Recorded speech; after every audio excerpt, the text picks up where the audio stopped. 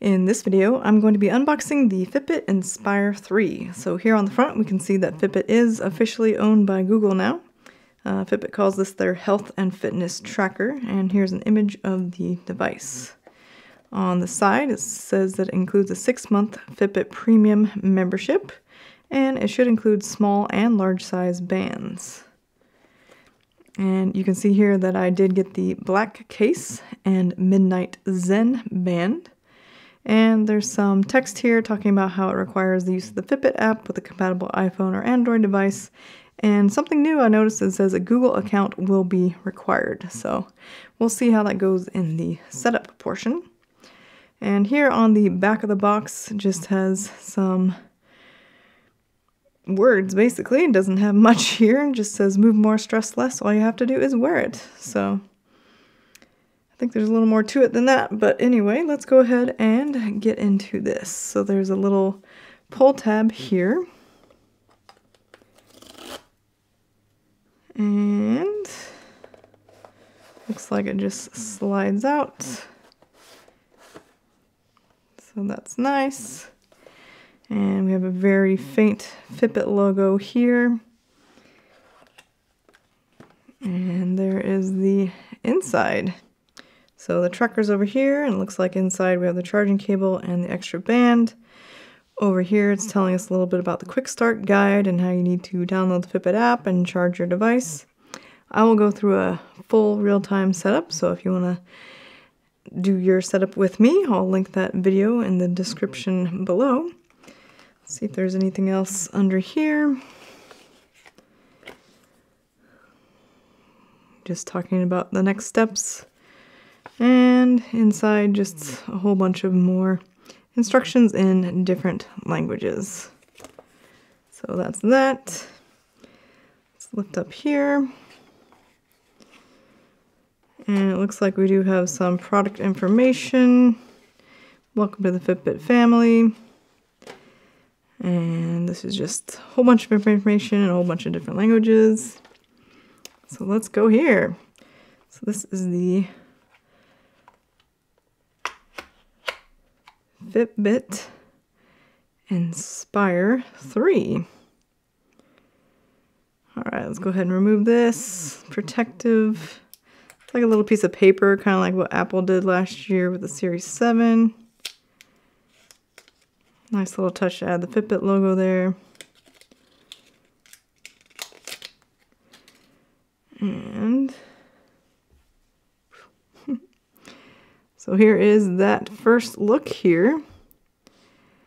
The Fitbit Inspire 3. So we still do have these little haptic buttons. They're not physical buttons on each side. Hopefully they've made them a little easier to interact with, but we'll see once I turn this on.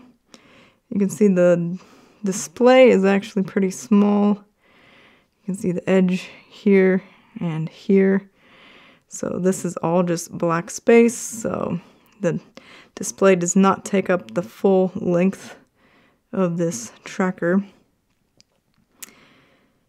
And the band feels pretty similar to other years. It does look like a black band. I don't see any hints of something else, but oh, I accidentally hit one of the buttons, I guess, and maybe activated it. So it's just telling me to go through the setup process to download the Fitbit mobile app. But I do say that the color screen looks nice. It might be the same screen as the Lux, but I'll have to double check with my Lux. Let's see if I can take this off here and just give you a little better look. It's always hard to do when this isn't on the wrist. So here's the back. So to me, it doesn't look like too much has changed. And the pin mechanisms are the same here. The band attachment is by this pin. Let's see how easy it is to get this off. I just cut my fingernails today, but that wasn't too bad. Let's see if I can put it back in. Ooh.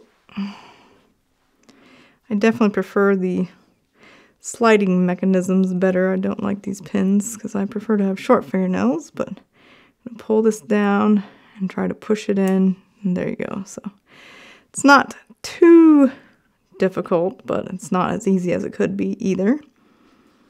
And you have the usual hook and loop style of band keeper here.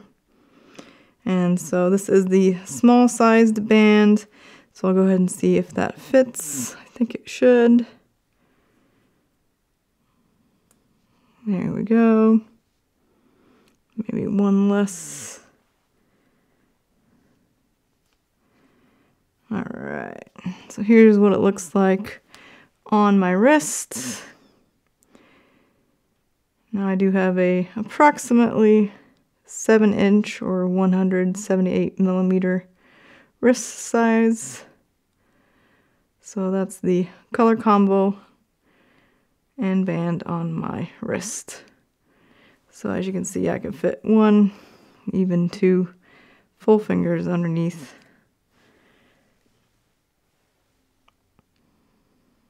And yeah, so let's see what else is in here. Looks like we can slide these out, so that's pretty intuitive and nice.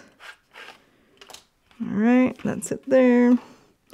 So we have the additional band. So if this small band does not fit, there's an additional larger size band here. As you can see, there's a L/G to indicate that is the larger size band. And then we have the charging cable. So this charging cable looks very similar to the type that was there last year. Something new I noticed here though is that there is the word Inspire 3 here. So if you have multiple Fitbits, this should help you know which cable goes which cable goes with which device. So let's see if I can show you how to attach the charger here real quick. So you will want to line up these pins with the gold pins on the back. So this is correct, this is not. And there are little clips on both sides. So we'll want to line that up. And putting it on should be fairly straightforward. Kind of hear it click and then tug a little. I'm already finding these side buttons annoying because you just hit them every time you're trying to interact with the device. And this comes with, yet again, another USB type A. So not a USB-C, but the regular USB. So you can plug this into an adapter or into a USB-A, like on your computer, or a power bank. And let's see, it's probably the same. Taking off takes a little bit of force. So do know that it doesn't just slide off, which is good, that it won't come off, but you do feel like you have to put a fair amount of force to get it off. So yeah, that's everything that comes in the box. We just have the Inspire 3 case with the top band and the small band attached. See here it says S/P. And then we have the large band and the charger.